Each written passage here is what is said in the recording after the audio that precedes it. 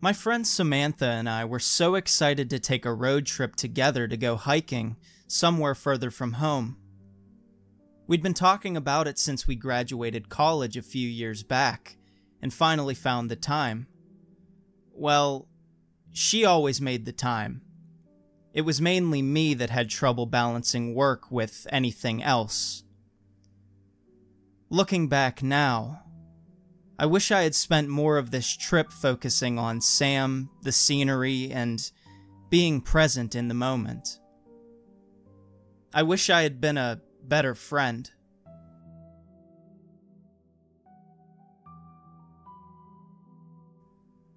Sam was the most excited for our trip.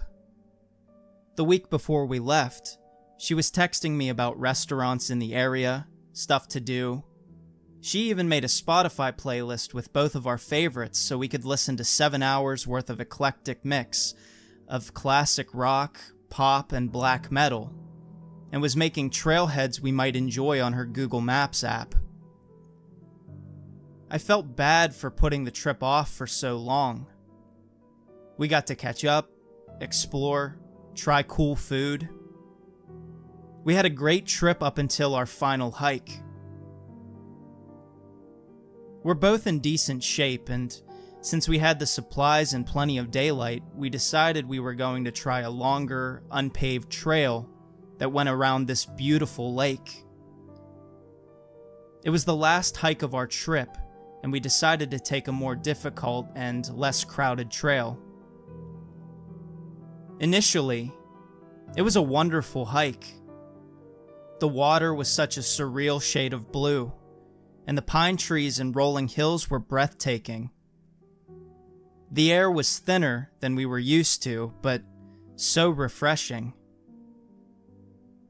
As we hiked around one bend, I almost ran into Sam's back. I'd been falling behind, focusing on placing my feet in exactly the right locations in the soft dirt, so I didn't go sliding down 20 feet to the shore. Sam stood frozen, a deer in front of her blocking the trail. As I approached with my backpack jingling and breathing heavily, the deer stood for a moment more, tilting its head sideways at me before darting back into the pines. She looked back at me, her face tight. "Did you see that?" "The deer? Yeah, it was pretty magical." She gave a little laugh as she started up again, so we could both move on to the section of the trail that had sturdier footing. "No, I mean, something was wrong with that deer. It was way too comfortable around me, and I don't know if you could see or hear it, but it was drooling and making these weird sounds." We continued on in silence after that as we focused on our footing and the scenery, stopping every so often to take pictures. One time, when we were stopped, we heard rustling to our right, higher up on the hill. I got the bear spray out and held on to it. It seemed to be walking parallel to us, roughly matching our pace. It sounded big, too. Eventually, the hiking trail rose to meet the higher part of the hill, and I couldn't help but sigh in relief. I'd been so worried I'd roll my ankle and tumble down the mountain, so it was good to have some room so I wasn't walking right on the edge. Back in college, I'd sprained my ankle badly, but couldn't afford to see a doctor. It healed a bit oddly, and since then, my left ankle has been iffy. After a while, I needed to sit for a moment. Walking uphill for an hour in addition to the 6,500 foot elevation, I was struggling. Maybe I'm also a bit more out of shape than I'd been willing to admit, too. Sam sat with me for a moment, but then saw some wildflowers about 10 feet into the woods and left to go take a quick picture. With her gone, I felt a sudden chill. Something was watching me. "Sam!" I called out nervously as the rustling grew louder, and I gripped my container of bear spray tightly. It stepped out of the woods, and it was just a deer. Or, more specifically, it was the deer. The same one that Sam had encountered. Now that she had pointed it out, I could see what she was saying. The deer had no issues approaching me. It was scrawny, walked slowly, but like it had a bit too much to drink, and it was definitely drooling. I jumped up and waved my arms at it. Go away! I knew it was sick and the poor thing was confused and probably suffering, but it creeped me the hell out. It cocked its head and seemed to be studying me, looking me up and down. It approached me and made some sort of gasping sound. It was opening and closing its mouth in a way which deeply unsettled me for some reason. Sam! She came running towards me from the woods, and when I turned back, it had gone. Are you okay? What happened? The creepy deer was back. I know it sounds silly, but I think it's been following us. I told her how it had been behaving. Do you think it's rabid? Poor baby, she said sympathetically. Possibly? Or I wondered if it has CWD. Either way, we should probably let the park rangers know just in case. We had decided we'd stick together, but after a few miles, she ended up ahead of me again. She tends to inch forward to get pictures, whereas I tend to walk past sights, then have regrets and double back to take pictures. I had walked back a bit and was sitting down, angling my phone weirdly to try and fit the scene in front of me in the frame, when I heard Sam's voice, but I couldn't make out what she was saying. Hey, I'll be right there, I said, my voice raised slightly, assuming she was talking to me. Then she screamed, Sam! I stood up and tried to walk as quickly and carefully as possible. Her screaming changed from fear to agony, and it sounded like she was sobbing. I wasn't sure what happened, but I could tell she was scared and likely hurt. I suddenly realized I was still holding our only canister of bear spray. Against my better judgment, I started running as fast as I could, and for a while I was making good time. But then my left foot landed a patch of soft dirt at the edge of the trail. My ankle rolled, and I was falling. I don't remember hitting the ground, but I remember opening my eyes, flat on my back, about 15 feet below where I had been standing. It was also dark outside.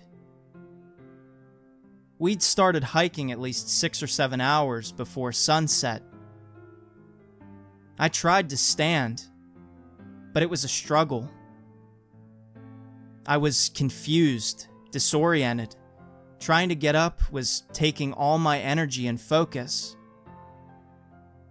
I had a deep feeling of dread I couldn't explain. As I started slowly moving upwards on my hands and knees, I tried to recall what had happened leading up to my fall. Sam sounded hurt. She was screaming. I had run after her, and then I fell. Shit! Sam! I called her name, my voice hoarse but no response. My phone was surprisingly only minorly damaged, but I had no reception. Luckily, since it had been buckled to me, I still had our backpack. I dug through it. We had first aid kits, but I figured I could patch myself up later. I didn't want to stay down here any longer than I had to. I found my knife and my headlamp. After about 20 minutes, I had slowly and painfully ascended back towards where I had fallen from. My hands were raw, and I could feel my right knee bleeding through my pants. I was trying to go slowly, since I trusted my feet even less now, and dizziness was starting to creep in. But panic and fear drove me forward. Once I made it back to the trail, I had to sit for a moment. I heard rustling behind me and felt a sudden pang of fear. Something or someone had injured Sam, and here I was sitting alone, injured, with my back to the woods, in the dark. I tried calling her name, in case it was her that I had heard. No response. I stood up and started limping as quickly as possible towards the direction that I had last heard her scream. Luckily, the ground had evened out, because I could feel myself weaving unsteadily. I knew that something terrible may have happened to her, but kept trying to keep that thought out of my mind. As my calls to her remained unanswered, and it became harder to imagine a scenario in which she was okay, I felt my throat tighten, and tears rolled down my cheeks. I kept looking for her. I knew she wouldn't just leave me here. I think part of me knew then that she was gone. She would have been searching for me if she was okay. And even if she left to get help, I think they would have found me by then. Somehow, eventually I navigated my way to where I thought she had last been. I was hoping maybe if she was injured, she was okay and just out of it and confused like I was. My foot caught in the mud and I fell. Lights flashed behind my eyelids and I felt overcome with nausea. The lights from my headlamp had greatly dimmed, as it was now coated in mud and grime. I heard movement behind me. As the smell hit me, I realized the mud was dirt mixed with blood. I could taste it, mixed with the gritty texture.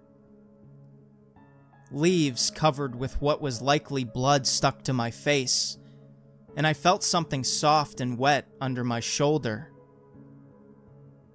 The rustling behind me became discernible as footsteps. I felt around for my knife, my bear spray, but instead felt something hard, sticky. I was certain I had just found out what happened to Sam, and had a good guess at what was about to happen next to me.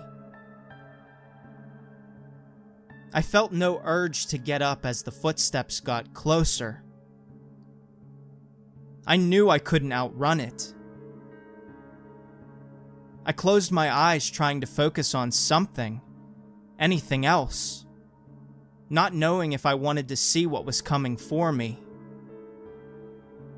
The footsteps stopped, and I could hear labored breathing coming from above me. I waited, and then as no blows came, I opened my eyes. It was Sam. She stood over me, breathing heavily from her mouth.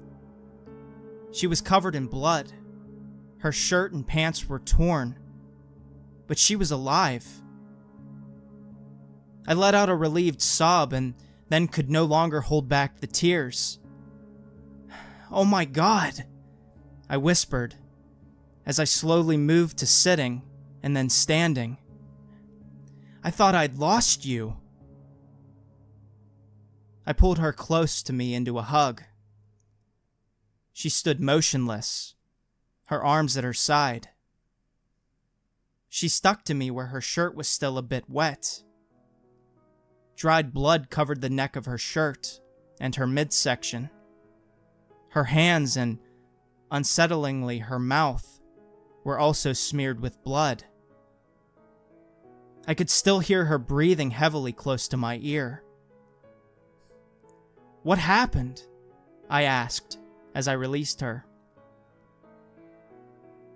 She stared at me, but didn't respond.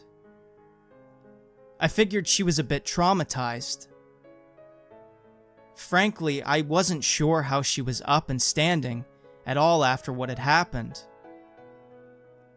She was a bit wobbly, but otherwise seemed to be able to walk. As we walked towards the car, she fell behind me, which made me nervous as I didn't want to leave her out of my sight. She kept stopping, staring over her shoulder, while I tried to coax her forward. Eventually, after what felt like forever, we made it back. My ankle was killing me, but I had tried to move as fast as possible. Although the woods were eerily silent, I wanted to get out of there as fast as possible. When we got to her car, I was debating if we should drive ourselves to the hospital or call 911. I had this feeling of terror that I couldn't shake. I pictured us making it all the way here to the car and then something breaking the windows, attacking us. I decided we needed to leave now. "Do you have your keys? Do you think you can drive?" I asked. She had an old Jeep pickup and was very sensitive about other people driving her baby. Plus, I wasn't sure I could drive us with my ankle as it was. She said nothing, cocked her head at me. I know, we look like we've been mauled by a bear. I caught myself and winced, feeling suddenly insensitive. She clearly had been attacked by something or someone. When she said nothing, displayed no emotion or reaction, I cautiously continued. "But I have a bad feeling. I think we need to leave, like, right now.